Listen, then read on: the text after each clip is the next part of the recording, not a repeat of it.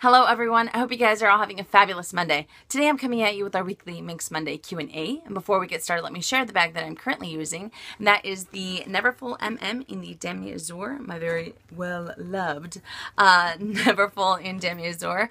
And I often get asked where you guys can ask questions for Minks Monday Q&A. And if you can please put them on the most recent MMQA, it makes it a lot easier for me to be able to see what it is that you guys want me to answer. Okay, so let's get started with the very first question, shall we? From Alexis JP. I wanted to add an Alma BB to my collection and I was eyeing the Epi Denim. Do you think it's worth the price or should I just stick to Demi Ben? What are the pros and cons for each? Okay, so the Alma BB in Demi Ben retails for $1,200 here in the States if I'm not mistaken, and the Alma BB in Epi Denim retails for I want to say $1,670 here in the States. So obviously it's a little bit more expensive. The Epi Denim has black handles and obviously it is the Epi leather and it has the silver hardware. It's a very, I'm not too big on the color blue, but I really like the combination of the hardware and the black handles that the Epi Denim has. So to be honest, I think both bags would be a great option because they're very carefree.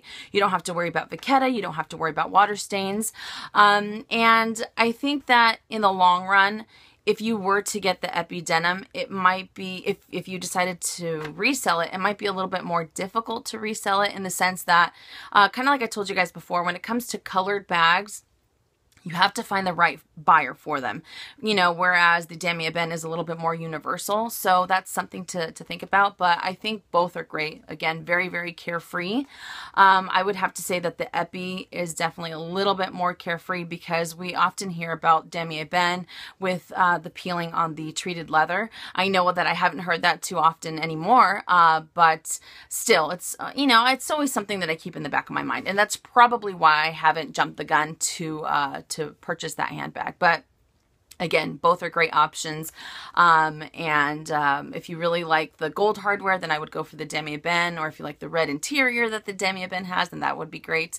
Or if you want something a little bit different, maybe something to, something that's not very, you don't see too often in a collection, such as Demi Ben or a monogram or something like that, then you can go for the Epi Denim, but both are fantastic.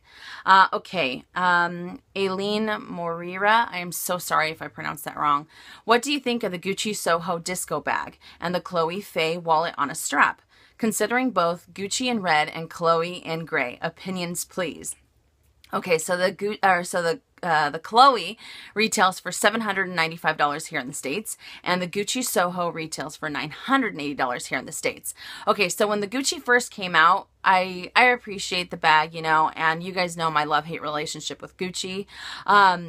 And it's a really nice bag. In the beginning, I was just like, oh, okay, it's nice, but it's not really for me. But the more and more I see, especially those ladies who have been unboxing it or revealing it on Instagram, especially in the color red, there is just something about it. My very good friend LV Fash 72, Heart My MJs, and Lux Mommy, they all got the red Gucci Soho. And the leather looks amazing. And it's subtle, but it adds a pop to your outfit. I don't know, there's just something about it. It's definitely growing on me, and it's making me do a double take on Gucci, to be honest.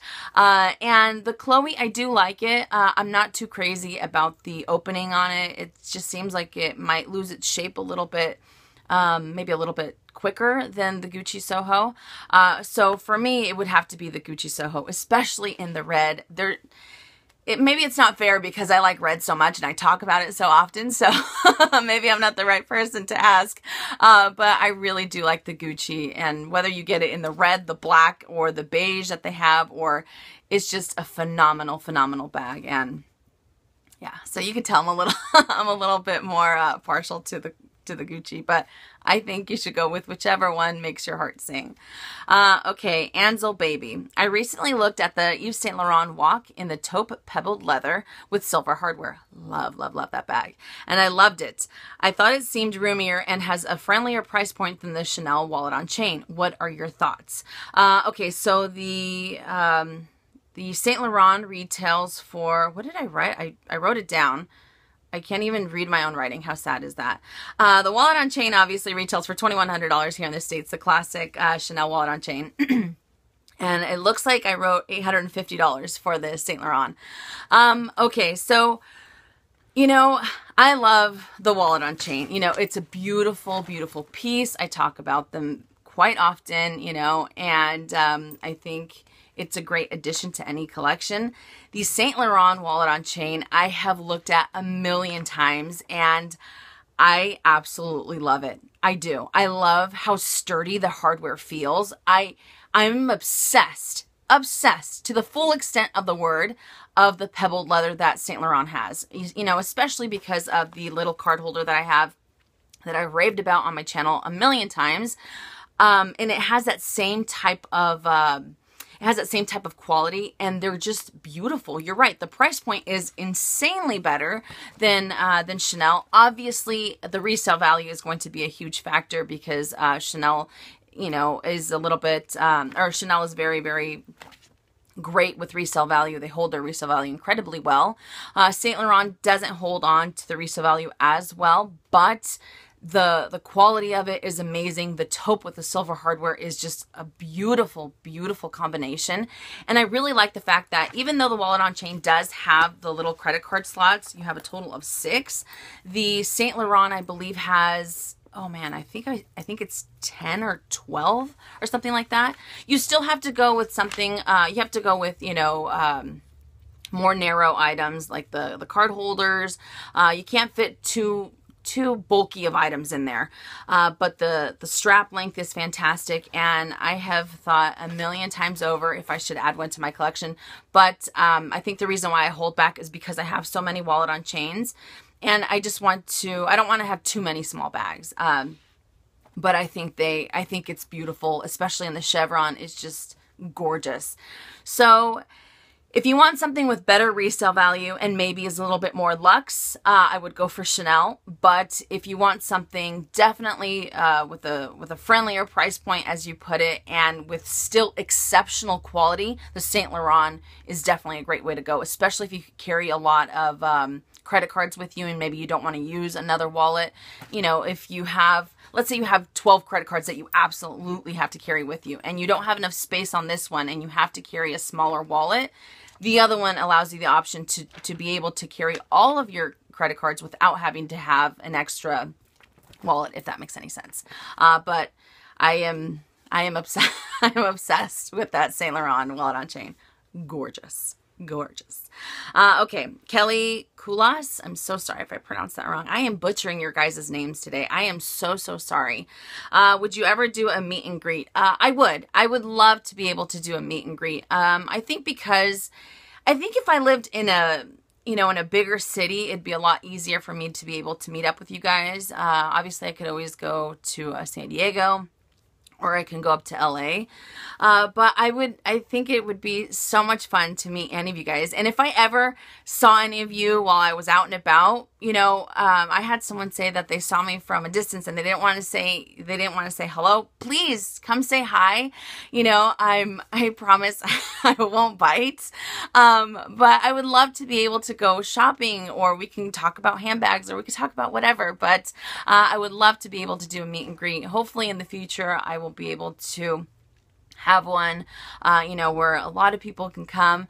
But I know sometimes, especially if you do meet and greets at stores, they don't allow too many people, or, you know, the other customers get kind of leery, I guess. But I was talking to one of my sales associates, and she said, that maybe they'd be able to host something at the Louis Vuitton in Fashion Valley. So that might be an option in the near future. Who knows? But I think it would be fantastic because I want to meet as many as I can of you guys so I can say hello. Okay, Lady Susan Jane. I have just purchased a wallet on chain. Congratulations. The question is, to coin or not to coin? If I put my zippy coin purse from Louis Vuitton in the wallet on chain, then I have less room for other things. Do I use the zipped area for my coins? What do you do? Now I did I did respond to this question in my July favorites, right? My July favorites. But I thought that I would come on here and also talk about it, because maybe if you guys are thinking of the same thing. When it comes to the wallet on chain, as I told you guys earlier, I don't like to have any type of coin in here that's loose, especially because of the fabric interior. I feel that this will get very, very dirty. It's very difficult to be able to clean up if you needed to. So when I do use, especially since I don't have another little wallet in here and I just kind of go based solely on the credit card slots, I always use my round coin purse. Now, if using my round coin purse means that I can't use another small leather good, or I have to minimize on how many lipsticks I will have to carry for that day, I will definitely do it. This is something that I try to carry with me every single time I go out, no matter what type of bag that I'm using, whether it's a smaller clutch, whether it's the wallet on chain, or a larger bag like my Neverfull. I always want this with me because of the coin residue. It's just, I guess it's one of my quirks. I don't like the way that it looks on any of my wallets, and I especially don't want it on the fabric interior that the wallet on chain has. So it fits in here very, very easily, and it doesn't take up too much space.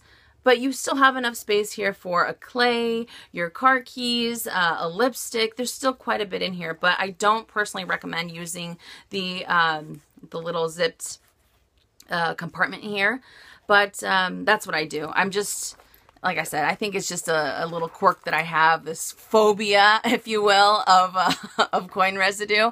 But that's what I always say. So it doesn't take up too much space, and I just feel that it's quite the lifesaver when it comes to keeping your items looking fresh.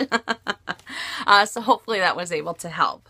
Okay, Amy Keith, I'd love to know your thoughts on hanging on to handbags for sentimental reasons. I have a Louis Vuitton Odeon GM. That was my first boutique purchase, but I'm honestly over it. I feel like I should have kept it as a reminder of how hard I worked for it. And because it's a discontinued style, I might regret parting with it. But I would love to sell it and get a bag that matches my current taste. Any advice, insight is greatly appreciated. This is a fantastic, fantastic question. You know, when it comes to sentimental, you can't, I don't think, sometimes it's hard to be able to put a price, and I say that loosely, with something that holds that much sentimental value to someone, at least myself. But at the same time, you know, I think that if you're able to put that money towards a bag that you will definitely use, that will definitely be up to your current taste, then I think that that's worth it. You know, and it's not taking away so much from how hard you worked for it or how much it means to you, because yes, you did use it and you loved it when you had it. It meant so much to you, but you still have a little bit, you still have a part of that special bag in another bag that you'll be using, you know, and there is one bag that I have held on to in my entire collection. It is a Coach bag that my dad bought me. It is a demi pouch. It's hot pink, no surprise there, but there's no way I would ever part with that because it's so special to me. And you know, even though I know I'd get pennies for it if I was to resell it, the sentimental value that it has is so much more that even if I got $25, it's $25 I wouldn't want to put towards a new bag, if that makes any sense. So when it comes to other bags, you know, especially discontinued ones, sometimes they don't tend to hold their resale value as well. Always the popular bags are, you know, are always the best bet when it comes to resale. But it's all a matter of how you feel. And if you think that you will get seller's regret from selling something or from parting with something, then I don't recommend it, because even though I've never had seller's regret personally, I can definitely understand where people come from, because, you know, if it has a sentimental value towards it, if it has a special meaning because of this, that, or the other, whatever it is, if you have, if there's a slight chance that you think that you might regret it, I would definitely hold on to it a little bit longer. And maybe, you know, in 6 months time or 3 months time, then maybe that's when you'll say, okay, this bag, it needs to be out of my collection. Or you'll have the type of revelation where you're just like, okay, this is a bag that's going to stay in my collection forever, no matter what. And you just kind of sign off on it, if that makes any sense. You know, but it's really difficult. But I'm the type of person that I think that as long as I can hold on to those memories, not necessarily the item, then I'm okay with that, because I remember where I went, where I traveled, where, you know, how I got it, the experience from when I received it and things like that. I think as long as I can remember that and as long as I can hold on to that, then I don't really necessarily need to hold on to the item itself.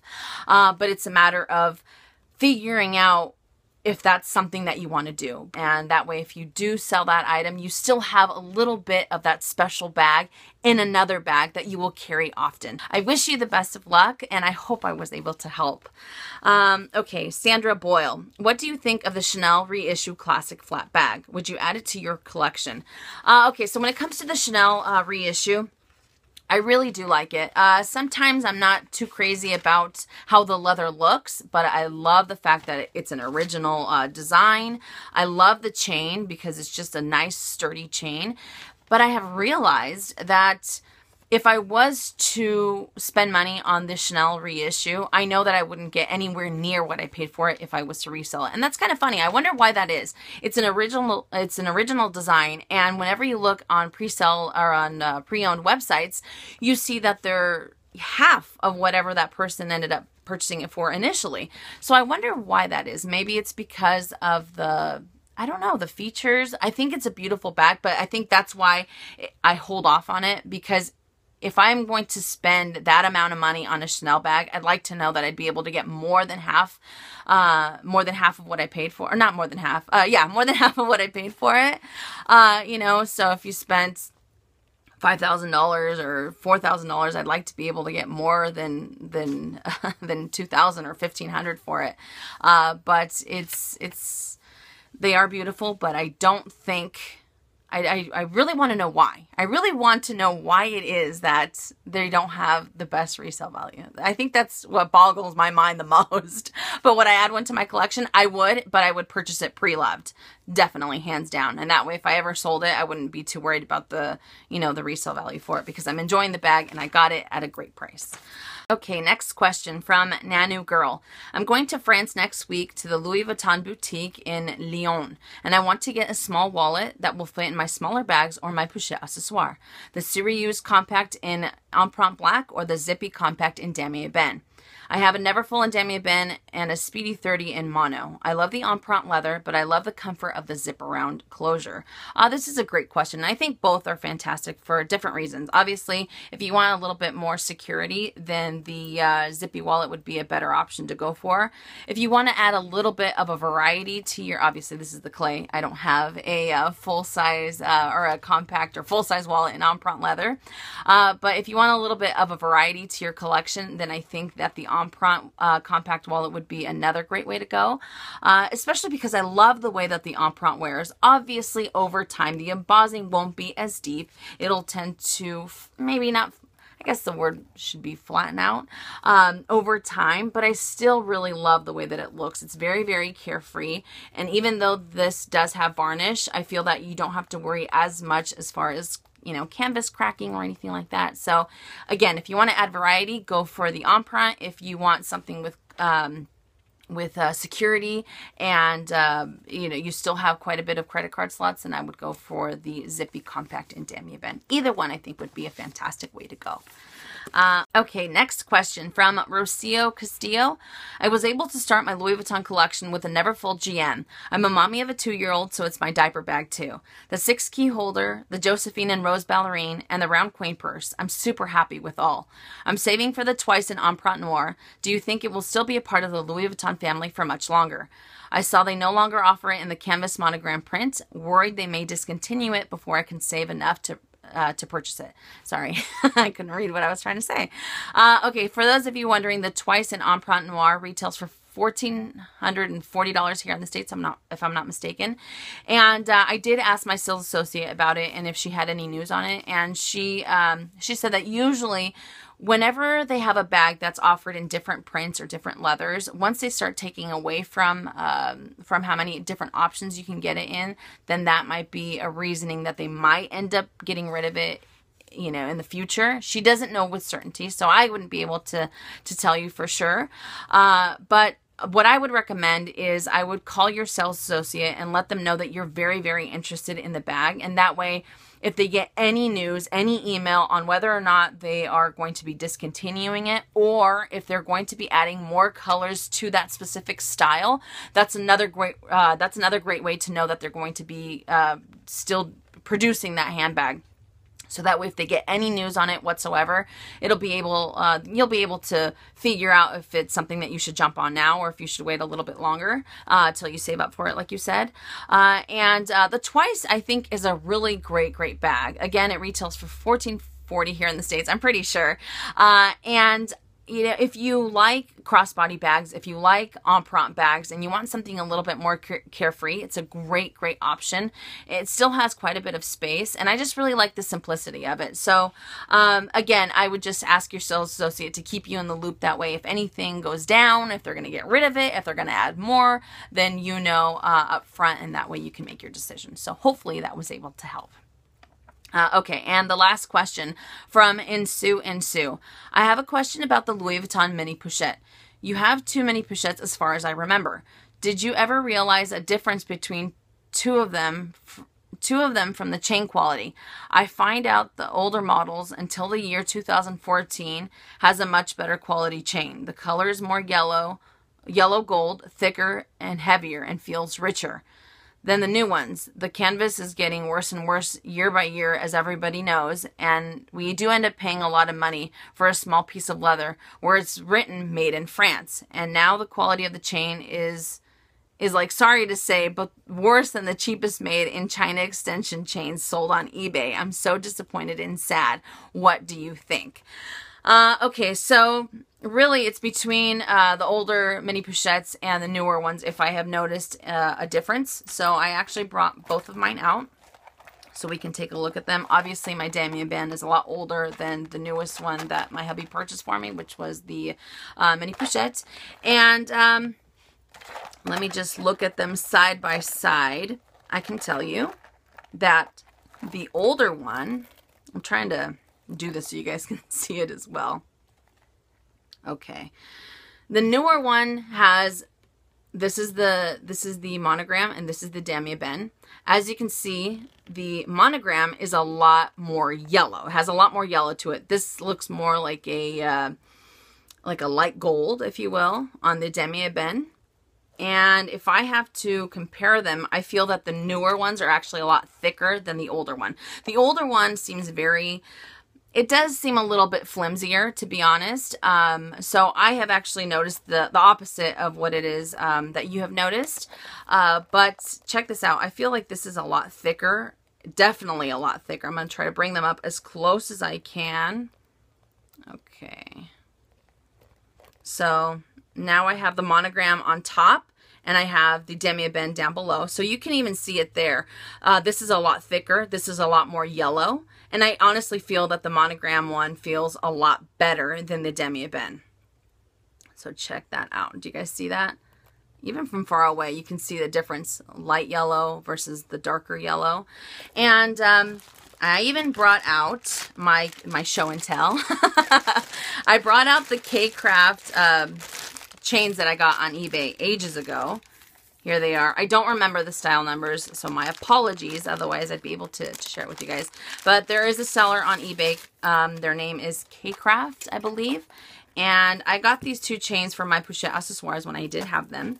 And I thought that maybe I'd be able to use them and whatnot. They haven't, I think I used them once or twice. I didn't use them too often because I was, to be honest, I was super worried that something would happen, that they would end up snapping off and I would end up losing my Pochette accessoire and I'd just be stuck with the chain, you know, on my shoulder. But here they are. And let me put them side by side so you guys can see them. This is a lot more difficult than I thought. Here we go. All right, so let's take this one out because it doesn't look like it. Oh my goodness. Minnie, you are having issues. Okay. I should edit this part out, but hey, I make mistakes. Okay, so on the very top, we have the Damier Ebene. In the middle, you see the monogram, mini pochette, and on the bottom, you see the K-Craft chains. This chain does feel heavy. It still feels flimsy. And I'd have to say that the monogram is definitely 100% sturdier than this chain. And I've never really noticed it too much. That's crazy. So there you can see the side-by-side comparison between an older piece and a newer piece. And as I told you guys earlier, I feel that it's actually the opposite of what you experienced. But I still think that the mini Pochette is great, especially because you don't have to worry too much about it. Yes, it does have that little piece of leather, but I just think this is a phenomenal, phenomenal piece. And I haven't heard of too many people having issues with it. Like I told you guys in my July favorites, this thing is ready to go to Louis Vuitton, because check out the wear that I have on the zipper there. It's pretty bad, if I do say so myself, but I just really like this item. I don't think about it, throw it in my purse. It's just one of those types. All right, so hopefully that comparison was able to help you guys out. So that does it for QA this week. I know it might be a little bit short, but I'm kind of running around. I have some errands that I have to go do. But I hope you guys enjoyed it. And I also want to let you guys know that for my 100th Minks Monday Q&A, I appreciate all of your guys' feedback. My goodness, you guys are amazing. And I am trying my hardest to be able to do it live. I'm going to see if it's something that I can do. Obviously, I have to have a good webcam that is that way, you guys, it's a little bit more clear, because otherwise it'll be really, really grainy and it'll look horrible. So I'm going to try my hardest to make it live, because I think it would be awesome to be able to interact with you guys right then and there. I can't guarantee anything, but I still want to do something special for it. I love the fact that you guys are like, some of you are like, you don't have to do anything, just have Edward, and Edward is actually hanging out with me, but he's mad at me right now, so, because I'm filming. But I really do appreciate all the love and all the support that you guys have given me, and all the wonderful feedback. And hopefully I'm able to make our 100th Minks Monday Q&A special. So thank you guys so much for watching, and I will see you tomorrow. And as always, make it a fabulous day or not. The choice is yours. Have a great day, you guys.